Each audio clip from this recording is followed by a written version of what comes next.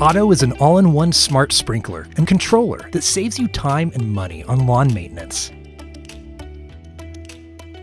In this video, we're going to show you how you can set up your device in minutes. Inside the box, you get an OtO unit, a mounting bracket with wood screws for drilling to a fence, a quick start guide, and a 50-foot cable wall adapter just in case you need a boost of power. You'll need an Apple or Android smartphone, a high-quality hose, strong 2.4 GHz Wi-Fi access. You may need a drill if you're mounting the device to a fence, as well as a lock and chain if you're looking for additional security. Let's talk about choosing a location for your device. Each unit has a maximum reach of about 30 feet. Pick a location that maximizes this reach, and remember the steel bracket can be installed as a stake in the ground or mounted to a fence. If you need more coverage, multiple units can be controlled by the same account in the app. To maximize your flow rate, use a high-quality hose with an interior diameter of at least 5/8 of an inch and try to keep it around 50 feet long. Remove any connectors, kinks, or bends that might limit the flow. When routing your hose, make sure you're keeping the hose out of the sun, especially in hot climates. Leaving your hose pressurized and exposed to the sun can cause the hose to burst. Make sure each device is well within range of your home's 2.4 GHz Wi-Fi signal. The app will display the Wi-Fi strength during the pairing process. To keep OtO's batteries charged, give it access to at least 3 hours of sunlight per day, or plug it in using the provided power cable. You'll know it's charging when the status LED light glows solid red. If you want to monitor the status of your battery when using solar charge, check your battery history in the app. Before you pull out your drill, let's get the unit connected. If you haven't already, download the OtO Lawn app to your Android or Apple smartphone. The app will walk you through our quick account setup process. Add new device. You'll be prompted to connect to OtO's Bluetooth by activating the wake switch. The status light will blink blue, letting you know OtO is searching for a signal. Select the device. Once connected, the status light will glow solid blue, and give your device a name. Now connect to your Wi-Fi. You'll know you're successfully connected when the status LED light blinks green. OtO will update automatically as soon as it is connected to Wi-Fi.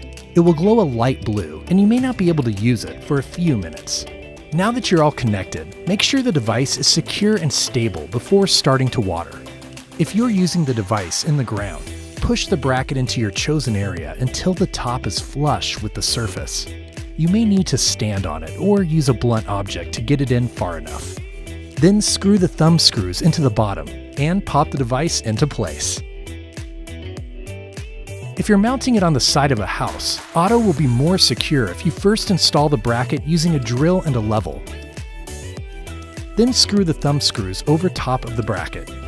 Avoid installing the unit higher than 3 to 4 feet or the water stream will get too high. For additional security, lock your device to a permanent structure using a light chain and padlock. Connect the hose to your device. Fully open the faucet. Ensure all connections are hand-tight and there are no leaks.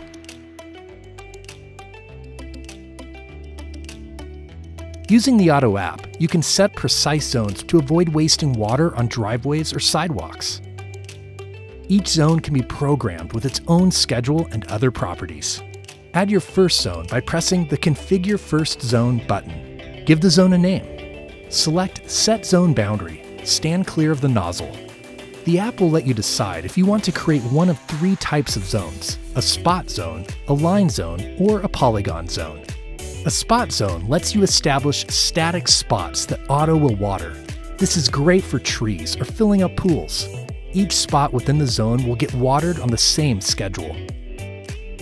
A line zone works well if you have a narrow row of hedges or garden that you'd like to water. A polygon lets you draw the edges of a large area and OtO will fill it in. This is great for lawns. First, we'll show you how to set up a polygon zone. Press and hold the up and down arrow keys to move further away or closer to OtO. Tap to make small adjustments. Use the curved arrow keys to turn OtO's head. Once you've reached the edge of your boundary, tap the orange button to set a point. Then use the arrow key again to set another point. Continue along until you've almost finished creating your outline. Press the Close button to complete the polygon and then press Save.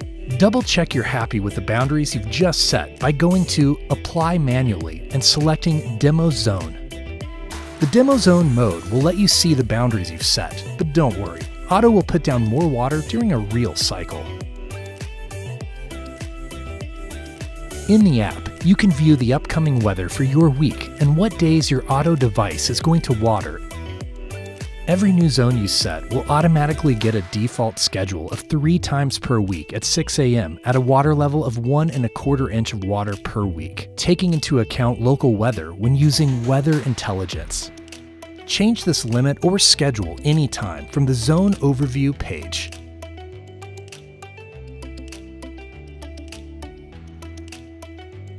Use the Apply Manually button to water on demand. The Device's Overview page will give you a bird's eye view on all activity for your device. See when zones have watered or will water next, check your battery and Wi-Fi status, and more. If you have multiple devices, you'll be able to see them all at a glance from your Devices page.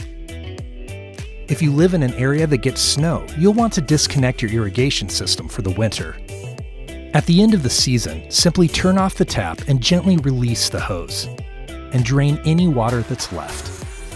Put your OtO in winter mode by going to Devices Overview and tapping on Settings.